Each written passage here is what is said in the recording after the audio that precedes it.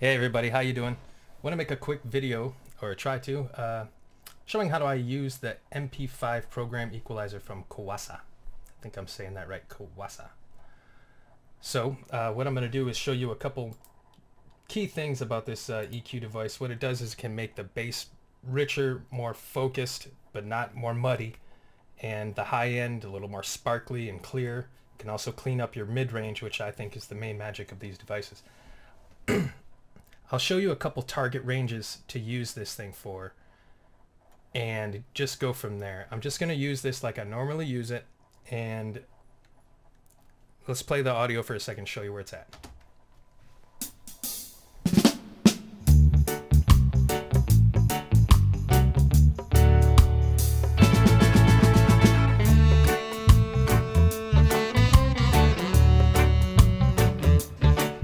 We'll go one time on the turnaround.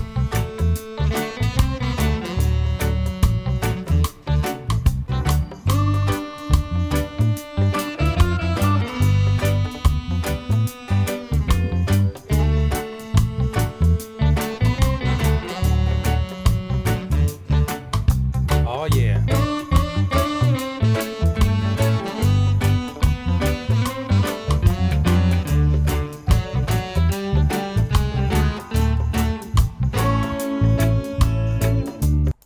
Okay, once is good on that turnaround.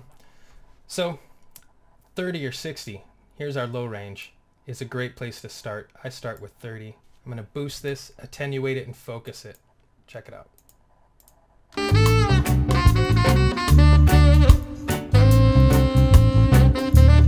You'll see me go extreme with the controls just to show you what they do. Check it out.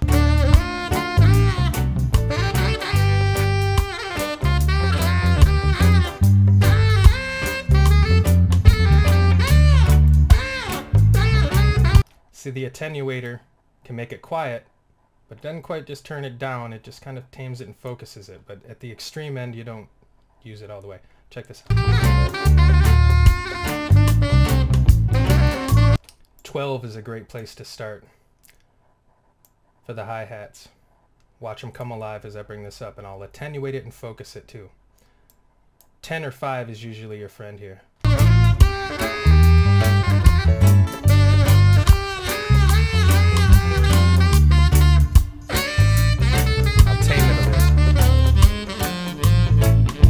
That squashes it. We want to bring it back a bit.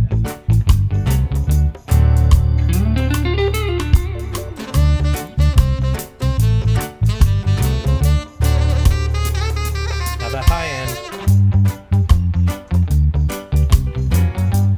it's a lot more present. Now we'll start to work on the mid-range. A couple of these, 300 is a great place to start. This is your low mid-range, the body of the song. This is your high mid-range, kind of where the snare crack lives. It's not quite treble, not quite mid-range, not quite bass, not quite mid-range.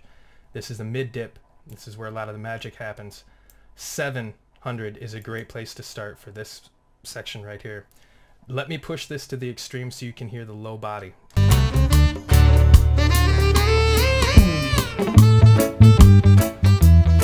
That's what that guy is. Let's check out the high mid-range so you can hear where that's at. See, too much of that is Nasalville. A good boost right up about there gets things a little clearer.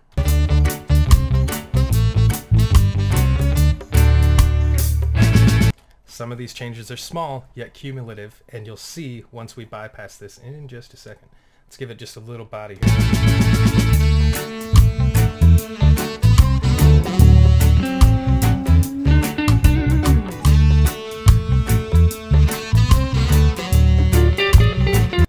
Bodies more.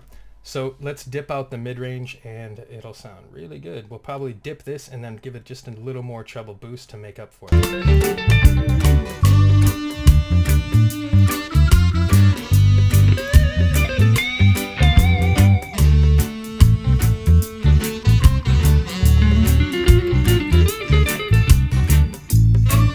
And a little high mids too.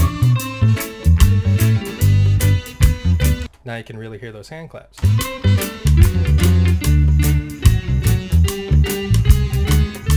too bright though.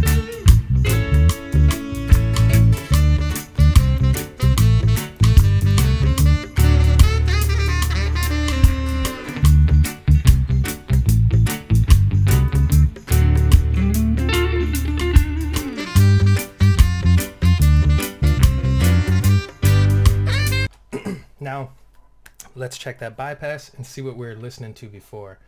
This is what we started with. Let's see where we're at.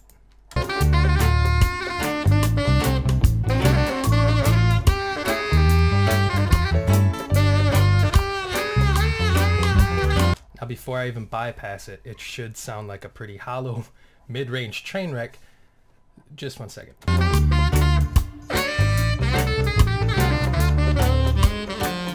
Yeah, it started off, it sounded pretty good. Well, check this out.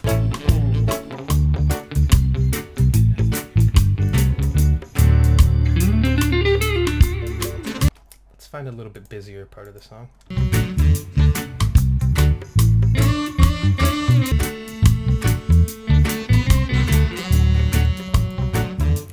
Ew.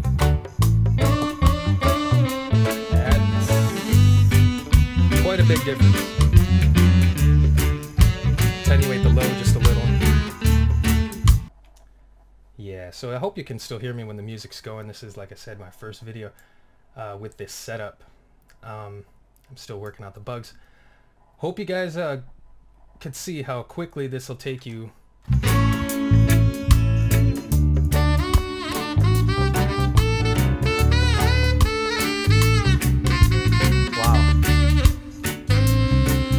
To a much more polished sound.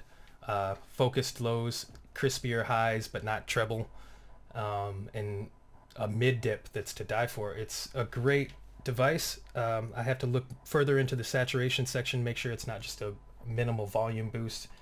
I doubt it is, but you never know. Yeah, get this one. It's a great alternative to the Pultec.